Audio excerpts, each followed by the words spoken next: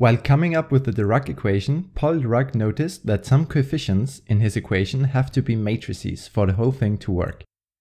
But not any matrices. Those matrices used in the Dirac equation have to fulfill certain rules, which are collected in the so-called Clifford Algebra anti-commutation rules.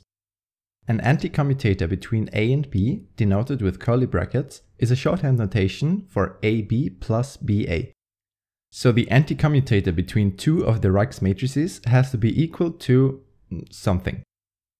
There are four gamma matrices, gamma 0, gamma 1, gamma 2, and gamma 3, which can be summarized into gamma mu.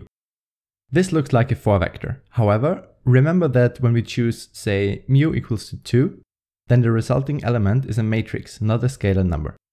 In fact, they are 4x4 matrices.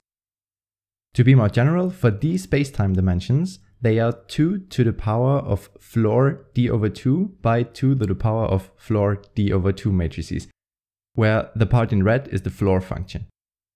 So for our 3 spatial and 1 temporal dimensions, d equals 4, and 2 to the power of 4 over 2 is equal to 4.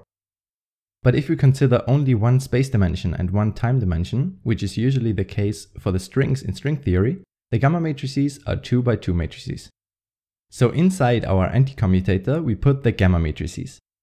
Since we don't want to write many different relations, for instance, gamma 1 with gamma 2, gamma 3 with gamma 0, and so on, we choose a placeholder for both. So we write gamma mu and gamma nu.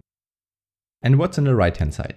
In order for his equations to work, Paul Dirac saw that on the right hand side there has to be 2 times the Minkowski metric times the unit matrix. Since the metric looks like this, the anti-commutator is very often 0, in particular exactly when mu and nu are different. So gamma 0 with gamma 3, 0. Gamma 2 with gamma 1, 0.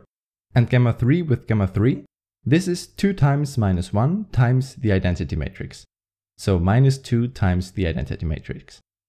The useful properties are the following. First, if you take 2 different gamma matrices and switch their place, you pick up a minus sign. This follows from the anti-commutators like this one here. Second, if you square a gamma matrix, depending on if it's the 0 one or another, you get plus or minus the identity matrix. This follows from the anti-commutators here.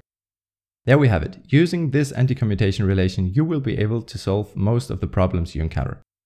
Actually, there is one more gamma matrix called gamma 5.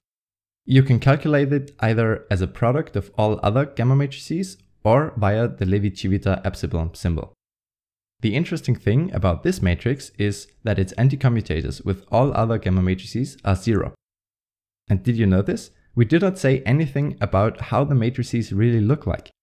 We only know that they are 4x4 matrices, but apart from that we know nothing. This is the beauty and the curse of representations. But that's enough stuff for a different video. So that's pretty much it for this time. Thanks for watching.